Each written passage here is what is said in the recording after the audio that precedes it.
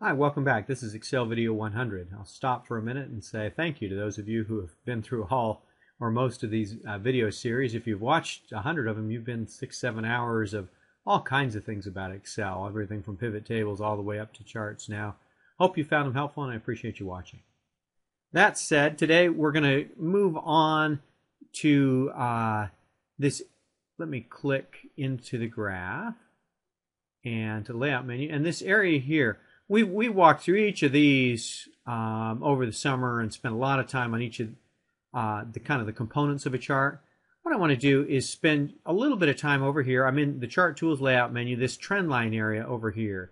And what you can do is put a trend line into your chart. There are a couple of defaults off the top. I want to spend a minute in this More Trend Line Options here, because that will show you all of our different options. Most of the trend lines that I do are linear. I'm not going to spend, it will do exponential stuff. Maybe you're doing something clinical or scientific with data out of your practice. You can do logarithmic stuff, polynomials. You can do all kinds of things.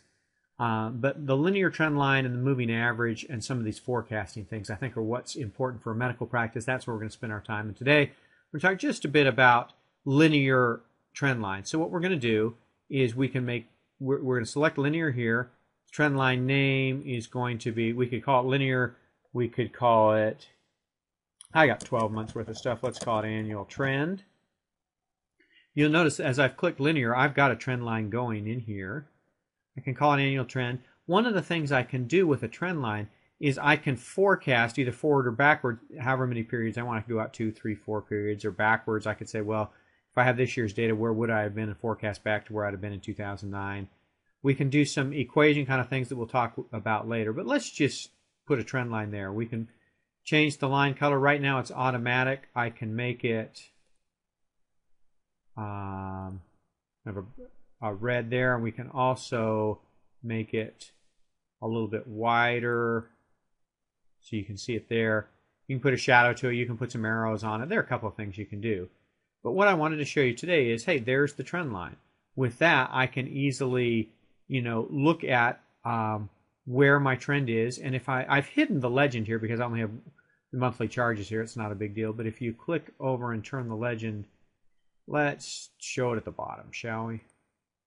You can see the charges in blue and this annual trend in red. And it's just a simple way to simplify maybe some or smooth out, maybe is a better word, a bunch of data, whether it's days, weeks, months, whatever you have.